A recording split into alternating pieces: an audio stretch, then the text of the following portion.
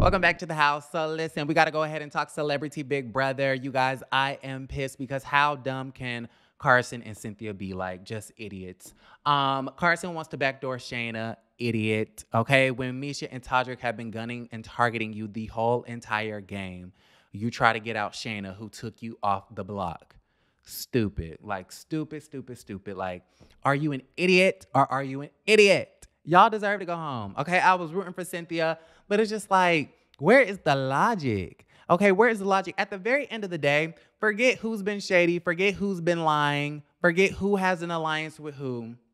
Y'all know that y'all cannot beat Shayna, or excuse me, y'all cannot beat Misha in any of these competitions. Why would you not get her out? You can't beat her in the competitions, and she's on record of trying to target you since the very beginning.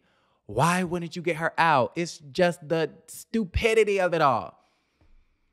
Obviously, Todrick and Misha were enemy, public enemy number 1 and 2. They were doing and saying anything to get you to shift your target from them to Shayna, and it worked. Like, I feel like I'm getting dumber just watching this damn show. So, yeah, Carson wants to backdoor Shayna, idiot, because I guess Shayna was trying to play both sides. Okay, Carson. Okay. The fillers is going to your brain. Okay, Cynthia, your wig is squeezing your brain too tight. Them braids are squeezing your scalp too tight. No, Cynthia is mad at Shayna because Shayna's trying to stay in the house. Cynthia obviously doesn't know how to play Big Brother. The point of the game is to stay in the house. Duh, like Cynthia. If I only had a brain. Okay, Scarecrow. Teresa, Real Housewives Ultimate Girls Trip. Yeah, you the Scarecrow, sis. Misha, of course, if she stays in the house, her plan is to backdoor Carson next week if she gets a chance to win HOH. And I hope they do it. I really hope that they get Carson or Cynthia out. I think they're idiots. Lamar is in the house. He's talking about Chloe. He regrets hurting her. We don't care. And then what was up with Lamar in the eviction tonight? Just being so gross. Okay. Chewing up the skin on his fingers, biting his fingernails, spitting it out his mouth, putting it on the couch. I'm like, this is like the reincarnation of it from I Love Money. If you know what the hell I'm talking about, comment it down below. Lamar is special. And I don't know if he's acting. I think he's acting. Ain't no way. Ain't no damn. Well, maybe he's not. He probably is like, you know what? CBS approached me. They're giving me a nice check. I might as well just go in his house and just act a damn fool. Like, I'm convinced. Anyways, so yeah, Lamar's talking about Chloe. Cynthia actually encourages him to reach out to Chloe when they get out. Like, Cynthia, girl, you know nothing about relationships. Your first marriage fell. The relationship with the girl's father fell. The current relationship, the man was just talking about how he was thinking about getting a divorce. Like, sis, I really hope you go home next week. I really do. Moving right along, Todrick ends up winning the veto. I don't even know what the dumbass veto was. These competitions, like I always say, are so silly and stupid. CBS Big Brother needs to do a better job at these damn competitions. Todrick ends up winning the veto. What I did not expect was him taking down Todd. And for a second, I'm still not quite sure why he did that. I don't know why he didn't take down Misha, because it was Misha and Todd Bridges up on the block. But he ended up taking down Todd instead of his girl Misha.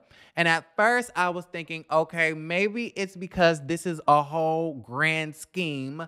We've all just been punked and everybody came together to create this whole fake storyline and narrative to really just get out Misha the whole time.